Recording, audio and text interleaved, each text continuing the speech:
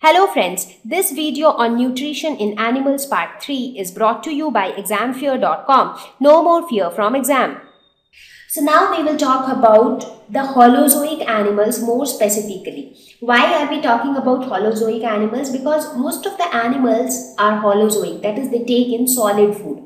So intake of complex matter as food. So whatever we eat, that is in a very complex form. So that food cannot directly provide us energy. So that food needs to be converted into some simple form inside our body, and only then it will be able to provide us energy. So you look at the screen and you see a lot of animals, and all of them are holozoic animals. That is, they eat something which is a very complex organic matter. So that is their food.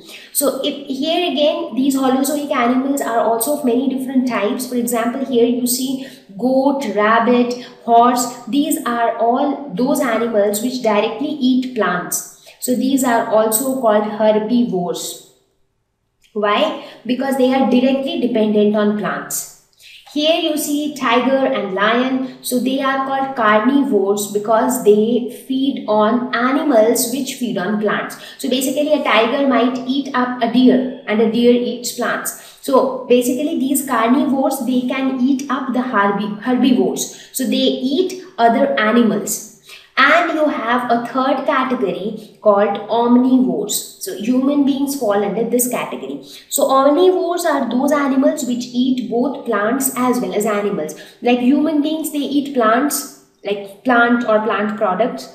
They also eat animals like fish or meat. So they eat other animals also. So they are examples of omnivores. Even pigs and rats are also examples of omnivores. So these are all holozoic animals because whatever they eat, that is in a complex form. For example, when we eat any dish, for example, if you eat a curry, maybe egg curry, okay, so that egg curry which you are eating, that will not provide you energy directly or instantly. So that egg curry is in a complex form. So once it gets inside your body, it needs to be broken down into the simplest form, and then in that simplest form it will be able to provide you energy. So if you look at it, all these are heterotrophs. That is, they have heterotrophic mode of nutrition, and all of them depend on plants either directly or indirectly. So the herbivores are dependent on the autotrophs, that is the plants, directly, but the carnivores are dependent indirectly on plants. That is, the carnivores, they do not eat plants directly, but they eat animals which in turn eat plants. So all the animals are directly or indirectly dependent on plants.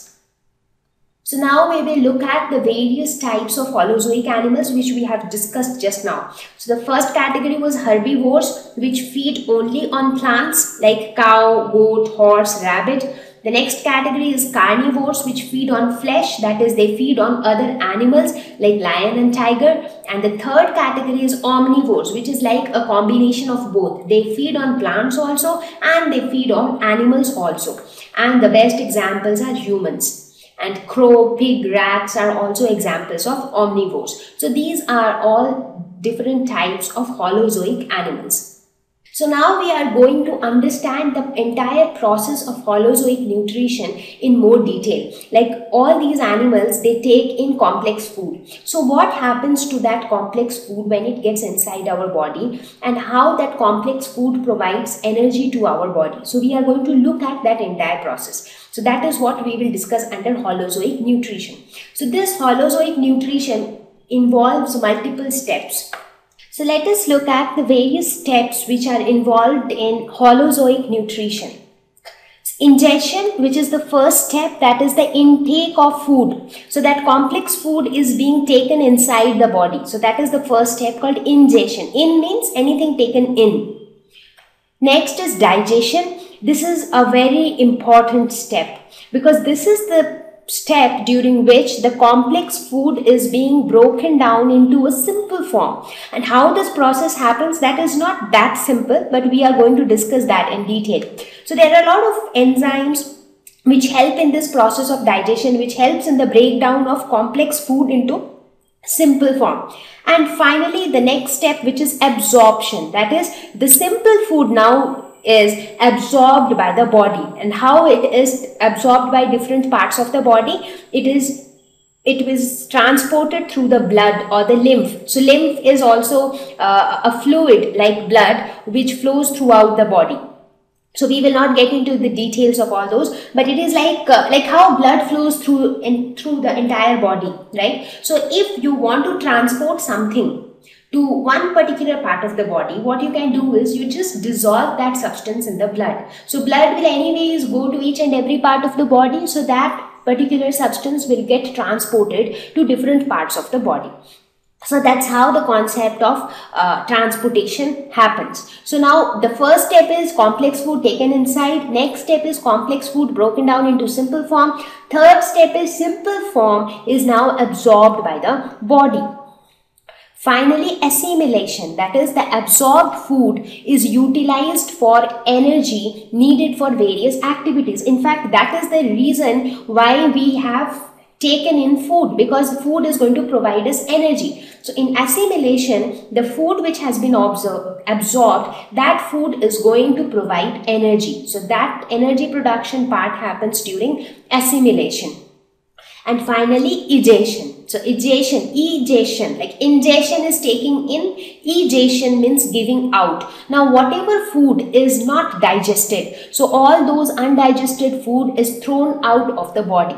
Now why not all the food gets digested? Because the digestive enzymes, they also have certain limitations. They can break down only some substances. Now there might be certain components in the food which were not being broken down by those digestive enzymes also. So what will happen to those complex parts? Because anyways that is not going to get absorbed or assimilated. So that becomes kind of waste for the body. So that is thrown out as a part of egestion. So these are the 5 important steps which are involved in the process of Holozoic nutrition.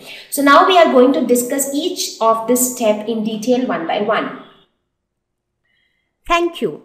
Please visit www.examfear.com to watch more educational videos with a better experience. Please do not forget to like and subscribe to our YouTube channel for latest updates. Thank you once again.